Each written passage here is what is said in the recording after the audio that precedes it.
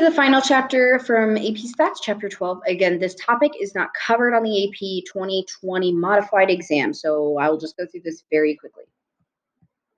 Piggies are awesome. Timer and instructions. Don't forget to read through it first. Here come the questions. Information, given scatter plot. Question A, question B, and question C. And the solutions, and here we go. So, a random sample of 14 golfers was selected from the 147 players on the Ladies Professional Golf Association, the LPGA Tour, in the recent year. The total amount of money won during the year in dollars and the scoring average for each player in the sample was recorded. Lower scoring averages are better in golf. That's good to know. I kind of knew that. The scatter plot below displays the relationship between money and scoring average for these players. Cool. So let's jump into question A.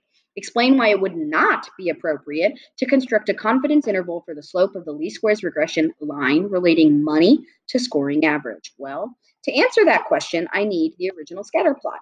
There's the answer, but I'm going to go ahead and show it to you. It doesn't meet conditions because look at this. That is not a linear line. So how the heck are you going to deal with slope of a line if you're not dealing with a line, you're dealing with a curve?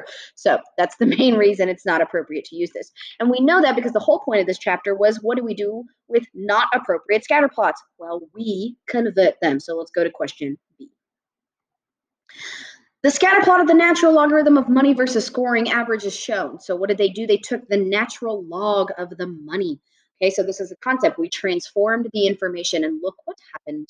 It became a linear line. So they gave us a mini tab info and they want us to predict the amount of money won for an LPGA golfer with a scoring average of 70.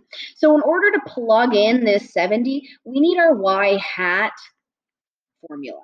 So let's go ahead and jump into that. So I've pulled up the answer so you can read along as you pull the information.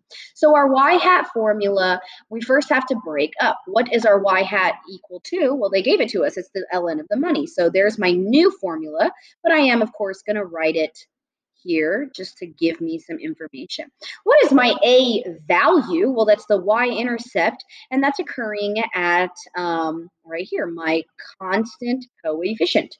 77.547, and then we've got our slope value occurring right here, the scoring average coefficient. So again, if you're struggling with just reading mini tabs, I've posted links about the mini tab before. You can also Google it. The hardest thing is just remembering which parts are provided in which spots. I think that's the hardest part about this. Negative 0.90470, and then X, and that would be our formula. Now we plug that in. You plug in 70 here, and they've done that for us. You get a value of 14.208. But that's not quite the answer they're looking for. What do they want? What it would be the amount of money won.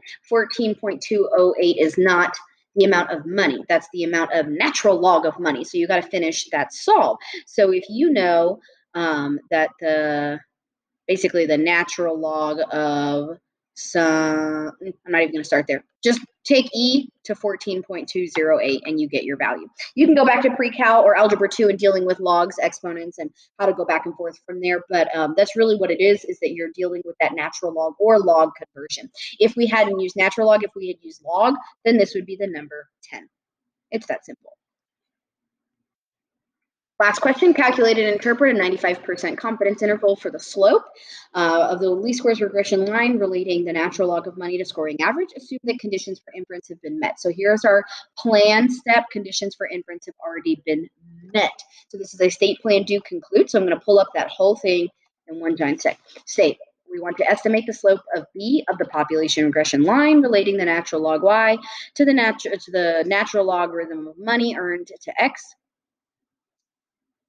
Earned for X is equal to scoring average of the 95% confidence interval. Woo, it's a long phrase. Most of it is a stem sentence. Some of it comes from the given information. Plan, we were told conditions were met. So name that interval. We use a T interval for the slope to estimate B. That's always. You're always going to use a T interval for those shifted log or transformed questions. That's what I meant to say.